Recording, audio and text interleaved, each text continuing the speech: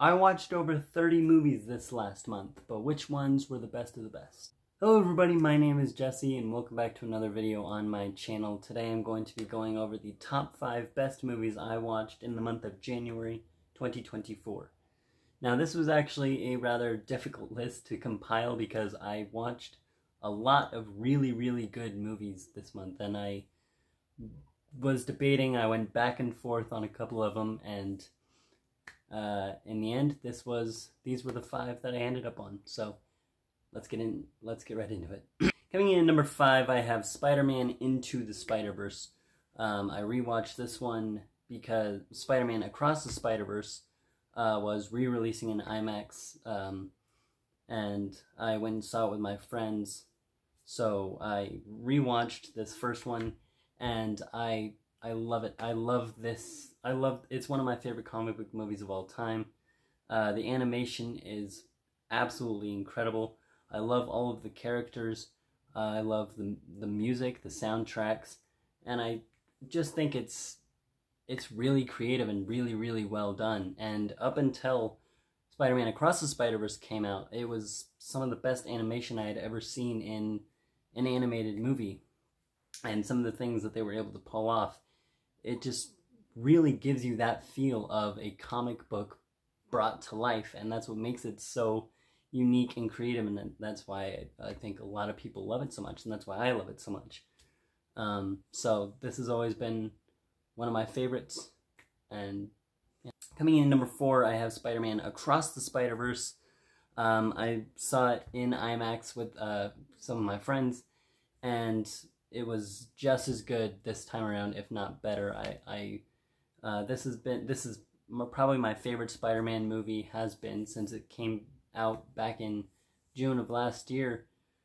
And everything that I loved about Spider-Man Into the Spider-Verse, this movie did even better. It was 100 times that. The animation is out of this world. The fact that they're able to get all these different animation styles all in one thing with all of the different spider people from different worlds, and combining all of their animation styles is absolutely incredible.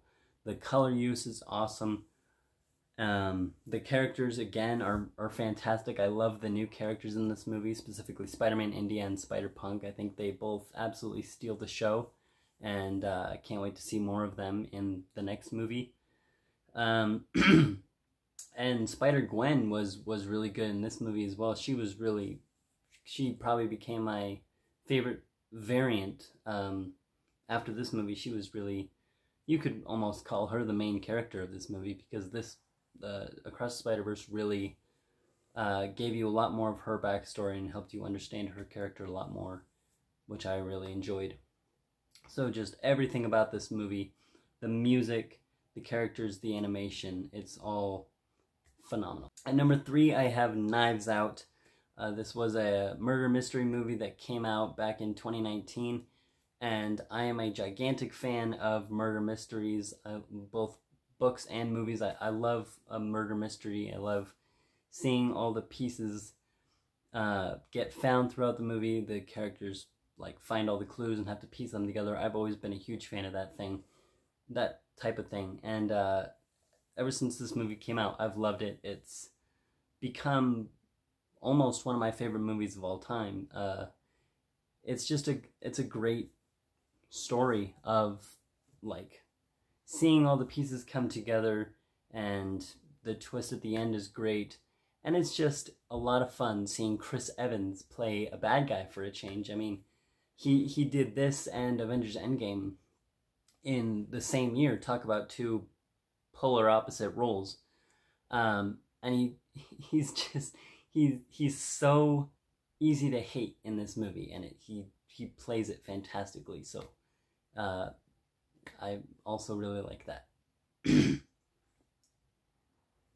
Ana de Armas does fantastic in this movie. I think this was the first thing that I remember seeing her in, and she's become one of my favorite actresses over the years. She does fantastic in this movie. And everyone really does a great job. So yeah. Number 2, I have The Godfather. This was my very first time seeing this movie, and I loved it.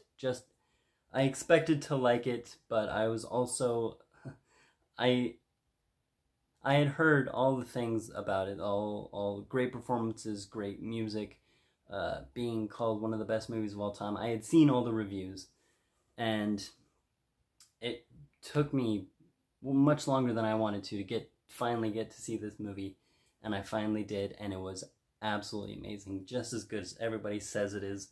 Marlon Brando steals the show. It's my favorite performance I've ever seen from him, and it's really one of the most iconic performances of all time, and one of the most iconic movies of all time. I mean, you mentioned movies or cinema, one of the top things that people say are The Godfather. It's highly influential, and everybody references it, and it shows up in lots of other movies.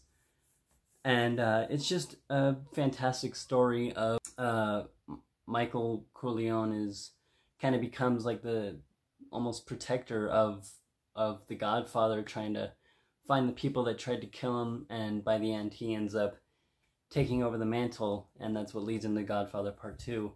But the absolute highlight of this movie for me was Marlon Brando's performance. He did absolutely fantastic, and he really made you feel about the character, and yeah, by the end you love him.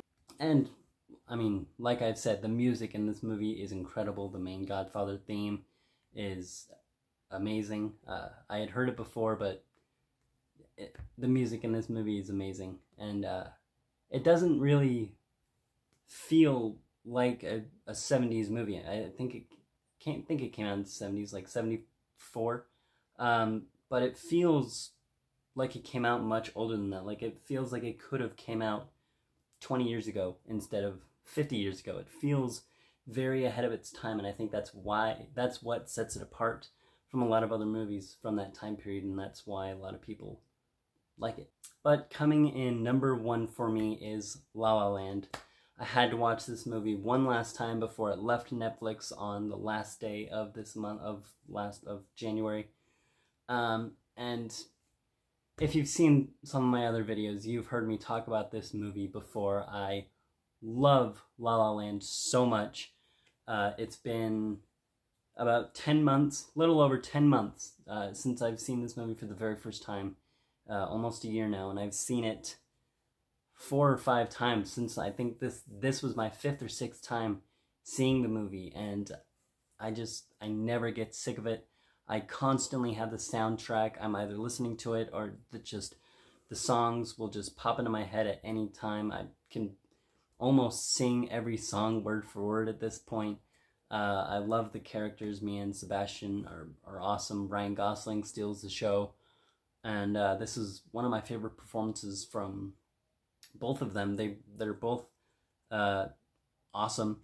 I love the cinematography. I love all of the dance, the musical numbers, and I love the colors, the use of color, and Damien Chazelle just really has proven that he is a master of directing and writing. I mean, he won the Oscar for directing, and he was the youngest to do so at the time, which I just found out a couple months ago, which I think is fantastic.